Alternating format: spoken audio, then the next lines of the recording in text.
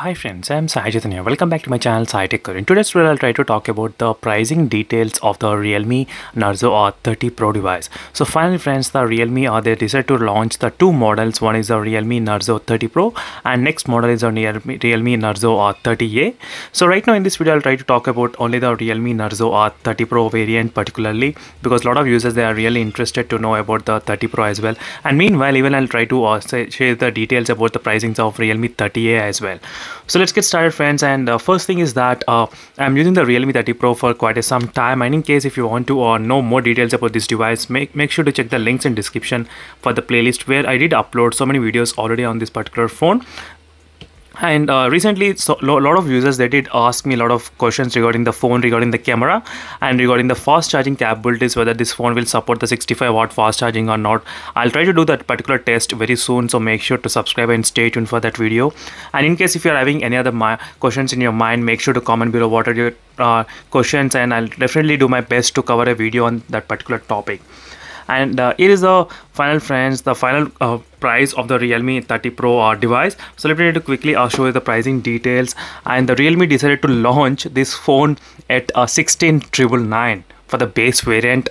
That's a lot of money for this kind of specifications the phone is offering. I would say definitely in another video I'll try to discuss why it is not worth that much of money and why it is worth as well. I'll try to go through the pros and cons as well. That is for another video, but this video is only mainly focused on the price, so that's what I'll be concentrating on. So 16,999 is the price of the Realme Narzo 30 Pro gonna be, and for the base variant and for the 8GB RAM variant the price is 19,999.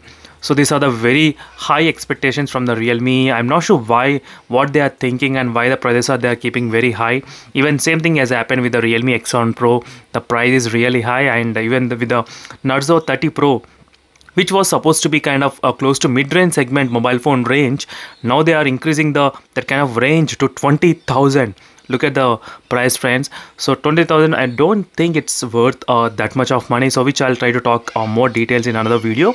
But let's discuss only the price. And Realme Narzo 30A, which has got 8,999 price for the base variant, 3GB RAM variant, and 9,999 for the 4GB RAM variant. So which is also another kind of okay, I would say, but there are so many other competition which is available in this kind of budget market range for 10,000 rupees, whereas Poco M3, which is offering 6GB of RAM and with same 6000 mAh of battery and same fast charging, everything is same. So you need to think again twice before buying this Realme Narzo series 30 series.